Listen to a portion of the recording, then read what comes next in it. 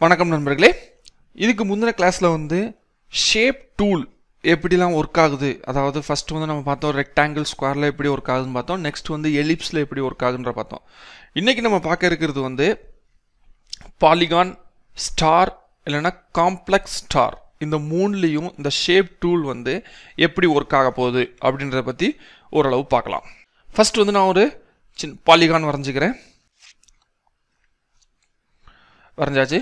இதில் வந்து நம்மளுடைய ஷேப் டூல் எப்படி ஒர்க் ஆக போகுது அப்படின்றத பற்றி பார்க்கலாம். இப்போ இதில் வந்து நிறைய நோட்ஸ் காமிக்குது. எல்லா பக்கமும் நோட்ஸ் தான். எத்தனை நோட்ஸ் இருக்குது பாருங்கள். இதில் எந்த ஒரு நோட்ஸை நீங்கள் பிடிச்சாலும் சரி, நோட்ஸை பிடிக்கும் போதே உங்களுடைய கர்சருடைய ஒரு ஷேப், அதாவது கர்சருடைய டிசைன் வந்து சேஞ்ச் ஆகுது. இப்போ இந்த மாதிரி டிசைன் வந்துருச்சு அப்படின்னா உங்களுடைய பாலிகான் வந்து ஷேப் டூலில் வந்து இந்த மாதிரி டிசைனை வந்து சேஞ்ச் பண்ணுறதுக்கு ரெடி ஆயிருச்சு அப்படின்றது அர்த்தம். ஓகே, இப்போ நம்ம இந்த பாலிகானை வந்து வேறு ஒரு டிசைனில் கொண்டு போகிறோம். இங்கே பாருங்கள், இந்த மாதிரி ரொட்டேட் பண்ணிங்க அப்படின்னா பாலிகான் வந்து இந்த மாதிரி ஒரு டிசைனில் மாறிடுச்சு. இப்போ இந்த மாதிரி எந்த ஒரு நோட்ஸ் வேணாலும் நீங்கள் பிடிச்சி நீங்கள் சேஞ்ச் பண்ண முடியும். இப்போ பாருங்கள், ஃபார் எக்ஸாம்பிள் இப்போ ஃபில் பண்ணி பாருங்கள், ஒரு பாலிகானை வந்து இந்த மாதிரி டிசைனுக்கு மாற்றி கொண்டு வந்துட்டோம். இது மாதிரி நீங்கள் மேனுவலாக வரையணும் அப்படின்னா ரொம்ப டைம் ஆகும். பட் ஒரு பர்ஃபெக்ட் ஷேப் வந்து உங்களுக்கு கிடைக்காது. பட் நீங்கள் இந்த ஷேப் டூலை வச்சு டிஃப்ரெண்ட் டைப் ஆஃப் ஷேப்பை வந்து, அதாவது ஆட்டோ ஷேப்பை வந்து நீங்கள் ஷேப் டூலை வச்சு வேறு ஒரு நோட்ஸை வந்து ரொட்டேட் பண்ணியோ, நோட்ஸை டிக்ரீஸ் பண்ணியோ இந்த மாதிரி நீங்கள் ஷேப்பை வந்து மாற்றி அமைச்சிக்க முடியும். அதனால தான் பேரே ஷேப் டூல் அப்படின்னு சொல்லிட்டு வச்சுருக்காங்க.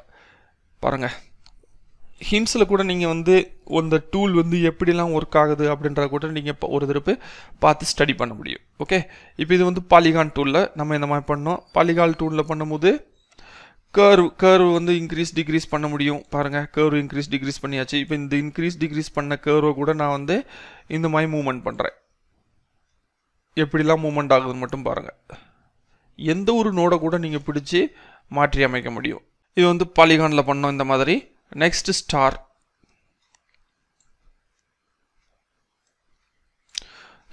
ஷேப் டூல் இப்போ இந்த இடத்துல எங்கேயாவது கிளிக் பண்ணிட்டோம் அப்படின்னா பாருங்கள், ஸ்டார் வந்து பாலிகானாக மாறிடுச்சு. இப்போ இது வந்து ஒன்லி ஸ்டார் டிக்ரீஸ் இவ்வளோதான் ஆகுது. பட் பாலிகானில் வந்து ரொட்டேட்டிங் ஆப்ஷன் இருந்துச்சு. பட் இதில் வந்து ரொட்டேட்டிங் ஆப்ஷன் இல்லை. ஓகே, டிக்ரீஸ் மட்டும்தான் இருக்குது இந்த ஸ்டாரில். இதில் வந்து ரொட்டேட்டிங் ஆப்ஷன் இல்லை. அப்போ பாலிகானில் நீங்கள் வரைஞ்சிங்க அப்படின்னா பாலிகான் த்ரூவாக நீங்கள் ஸ்டாரை கூட அமைக்க முடியும். ப்ளஸ் ரொட்டேட்டிங்கும் ஒரு ஆப்ஷன் இருந்துச்சு. பட் ஸ்டாரில் வந்து ரொட்டேட்டிங் ஆப்ஷன் இல்லை. இப்போ நம்ம ஒன்லி பார்த்துட்டு இருக்கிறது வந்து ஷேப் டூல் ஒவ்வொரு ஷேப்லையும் எப்படி ஒர்க் ஆகுது அப்படின்ற பற்றி தான். நான் பிறகு வந்து உங்களுக்கு இந்த பாலிகான், இந்த ஸ்டார் இதோடைய ப்ராப்பர்ட்டிஸ் வந்து நான் பிறவாட்டு உங்களுக்கு வந்து ப்ரீஃப் பண்ணுறேன் வெவ்வேறு கிளாஸில். பட் இப்போதைக்கு ஷேப் டூல் வந்து எப்படி ஒர்க் ஆகுது அப்படின்ற மாதிரி நான் சொல்லி கொடுக்குறேன். ஓகே, ஸ்டார் முடிஞ்சிருச்சு. Next one complex star. இப்போ பாருங்கள், காம்ப்ளெக்ஸ் ஸ்டார் ஒன்று வரைஞ்சிட்டோம். இப்போ இதில் நம்ம ஷேப் டூல் கிளிக் பண்ண உடனே பாருங்கள், நோட்ஸ் இருக்குது. நோட்ஸை வந்து நீங்கள் எப்படி வேணாலும் ரொட்டேட் பண்ணுங்கள். பட் இது வந்து நம்ம நார்மல் ஸ்டார் வரைஞ்சும் போது இந்த மாதிரி ஒரு ஆப்ஷன் நமக்கு வந்து கிடைக்கல, ரொட்டேட்டிங் ஆப்ஷன் கிடைக்கல. ஒன்லி வந்து அந்த ஸ்டாரை வந்து டிக்ரீஸ் பண்ண மட்டும்தான் நமக்கு ஒரு ஆப்ஷன் கிடச்சிச்சு. ஓகே, அப்போது ஓரளவு புரிஞ்சிருக்கும்னு நினைக்கிறேன். நம்ம இந்த ஷேப் டூலை வச்சு எப்படி பாலிகான், ஸ்டார், காம்ப்ளெக்ஸ் ஸ்டார் இந்த மூணையும் நம்ம டிசைனை எப்படி சேஞ்ச் பண்ணுறது அப்படின்ற பற்றி, ஷேப் டூலோட யூஸ் என்ன அப்படின்னு உங்களுக்கு ஓரளவு புரிஞ்சிருக்கும்னு நினைக்கிறேன். அதாவது நீங்கள் பெர்ஃபெக்டாக மேனுவலாக வரைகிறது ரொம்ப கஷ்டம். இந்த மாதிரி டிசைன்ஸ் வந்து இது வந்து நம்ம யோசிக்காத ஒரு டிசைன்ஸ்ன்னு நீங்கள் கூட வச்சுக்கலாம்.